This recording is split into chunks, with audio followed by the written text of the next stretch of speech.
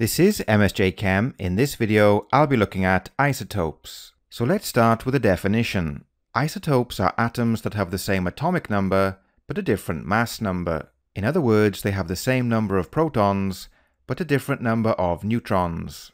Here we have the three naturally occurring isotopes of carbon, which are carbon-12, carbon-13, and carbon-14. As we can see, each isotope has the same atomic number, but the mass number of each isotope is different. So next we'll look at these three isotopes in more detail. So next we'll determine the number of protons, neutrons, and electrons in each isotope. Starting on the left with carbon-12. Its atomic number is 6, so this means it has 6 protons in its nucleus.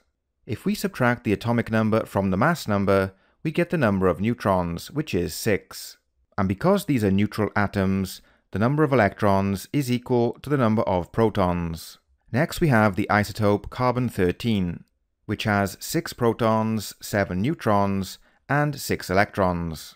And finally on the right we have the isotope carbon-14, which has 6 protons, 8 neutrons, and 6 electrons.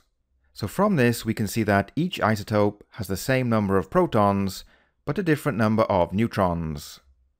Next we look at the three isotopes of hydrogen. So starting with the isotope on the left, which has 1 proton, 0 neutrons, and 1 electron. Next we have hydrogen-2, which has 1 proton, 1 neutron, and 1 electron. And finally hydrogen-3, which has 1 proton, 2 neutrons, and 1 electron. So once again we can see that each isotope has the same number of protons, but a different number of neutrons. Next, we'll look at the difference in the physical properties of the hydrogen isotopes. Starting with boiling point, we can see that it's different for the three isotopes. And as the mass number of the isotope increases, so does the boiling point. We also see the same trend for the melting point and density, where the heavier isotopes have higher melting points and higher densities. So from this, we can see that the physical properties of the isotopes are different. And this is because each isotope has a different mass number.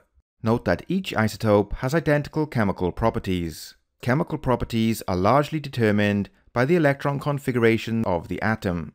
And because these isotopes have identical electron configurations, they have identical chemical properties.